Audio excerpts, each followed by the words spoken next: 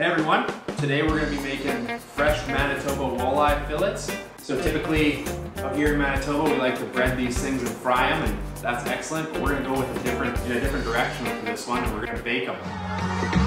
I'm Kevin Fung. For me, cooking isn't just about putting food on a plate. It's the connection we have to nature and the relationships made when breaking bread. Join me as I share my love of all things food and the passion for the outdoors.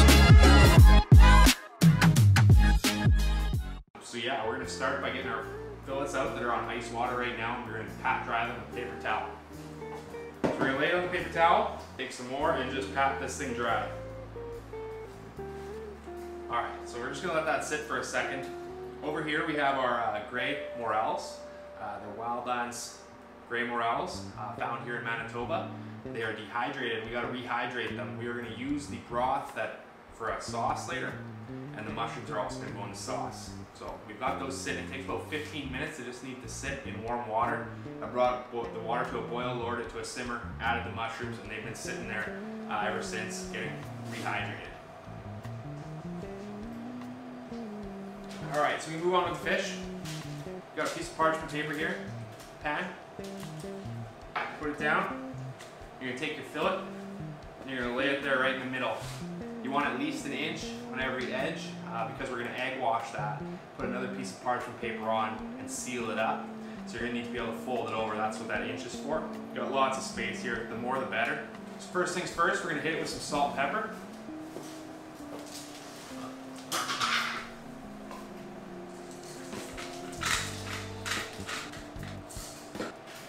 We got some dried nettle here, which is also found in the Manitoba bush by the same people that gather these mushrooms. They dry this out as well. Add that on there. Alright, so I got half a lemon here. I'm just going to cut a couple thin slices. Just lay it over top like that. You can hit it with just the juice if you'd like. The presentation looks great like this. Alright, so we got some canola olives, and we're going to slice these things into little rounds.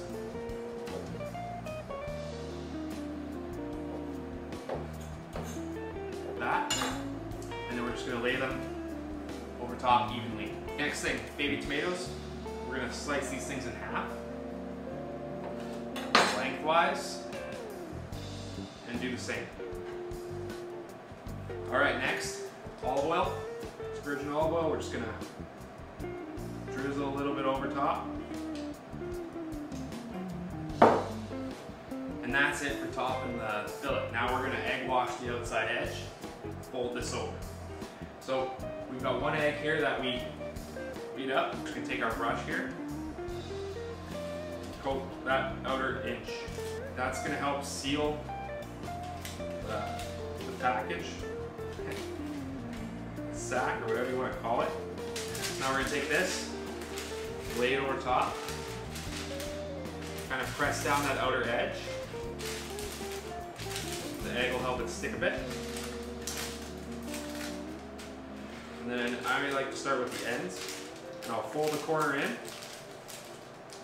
fold another corner in, and just fold it over. Do the same over here. Corner in, corner in, fold it. Now if you want a little extra egg in there, help that stay a bit. It's a good idea. It doesn't need to look pretty, you just want it to stay shut. Now you can preheat your oven to 350 degrees Fahrenheit. This is going to go in there for roughly 20 to 30 minutes. I'll probably lean towards the 20 minutes. It's not a huge fillet, so it's not going to take that long. So preheat your oven, throw it in the fridge if you haven't done that already, and just wait for it. You've got sauces to make anyway, so you got some time. But yeah. Alright, so our fish is sealed up and it's a little sack and ready to go in the oven, so now we're going to get kicking on the sauce. So we've got these morels here soaking in the warm to hot liquid. They have rehydrated. It takes about 15 to 20 minutes. So now we're going to strain them off, put the mushrooms aside. Those are going to go into the sauce themselves, but so will the broth that has been made by rehydrating the mushrooms themselves. There's tons of flavor inside of that liquid now. That's great for soup bases. If you're doing a vegetable soup or a mushroom soup, don't throw that away. Here we're gonna use it for a sauce. So there's Mornay sauces, a cheese sauce, which uses the chicken broths and stuff. We're gonna kind of draw some inspiration from that, but go in a different direction and use the mushroom base, the wild mushroom earthy flavor for this fish. So we're gonna strain it off. Got a little bowl here.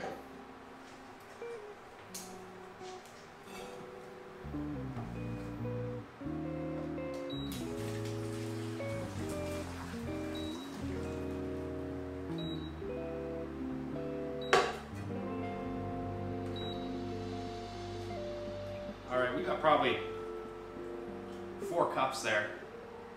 We're only gonna need about a half cup to a cup of that, but I'll save that and use that for a soup later on. We're gonna set that aside. Clean up our area here a little bit. And just to put that right there so it's ready to go and ready to make our sauce. So this is a dairy heavy sauce. It's a lot of butter, cream, there's some parm in there. Flavorful sauce. We're going to use to have the earthy component from the mushrooms and the nettle and the broth itself. We're going to add some veggies. Once the sauce is done, we're actually going to cook some veggies into the sauce itself, and the whole thing is going to go on top of the walleye. So we're going to start. We've got about a 1/4 cup butter here, and we're going to take 1 yellow onion here. The slower you are at cutting onion, the more of it's going to come up in the air and get in your eyes, and that's where the crying comes from. So we've got our onions cut. Our butter is browned. Get that onion in there. And we're going to cook those until they're translucent. Fairly large peeled garlic cloves here we're going to mince and throw it in there. Garlic burns a heck of a lot faster than onions do, so you don't want to put them in there at the same time. The garlic burns, and you don't want that. So cut the garlic the same way. If you have a press, use that. Otherwise, do it the same way you did the onion.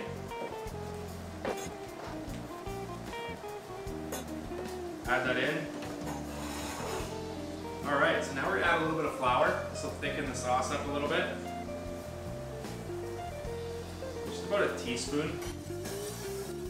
Butter and flour makes a roux. We've got the onions and the garlic in there. But that's going to thicken it up. So you got a base for your sauce now. So now we're going to add half a cup of the broth. We're going to turn it down a bit, let that simmer. While we wait, morels. Got some black ones and gray ones in here. This is roughly 10 to 15 grams. We're just going to give them a rough chop and put them directly in salt and pepper.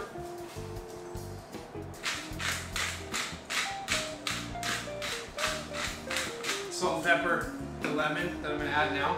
Choose half lemon. This is something that I encourage you to taste it as you go, and if you need more salt, add more salt.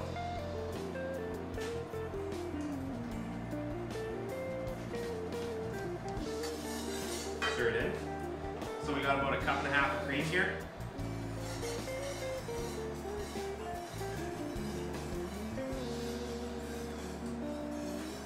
Alright, so we've still got it on low heat. What we're going to do next is take 2 bay leaves, chuck them in, some fresh thyme, chuck it in. Now we're going to add the parm, some arugula, and broccolini. It's good stuff. So what we're going to do here is we're just going to cut off the stems. Give it a rough chop. Add it in. The bay leaves can come out. So now we got some arugula here. Again, just over 1 cup. So lay it in there. As it heats up, it'll start to wilt. And once the arugula is wilted, that's when we're going to add the parm. So we're going to shred it now.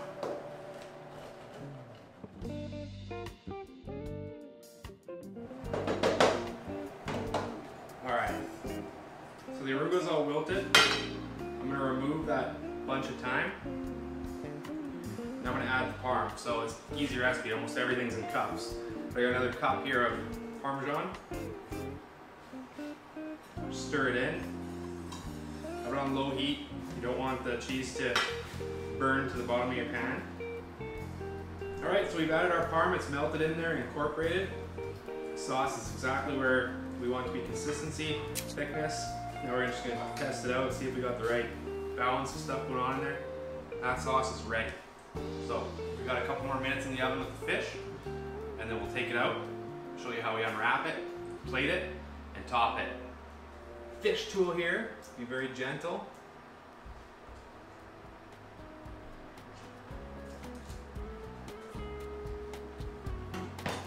And now for the sauce.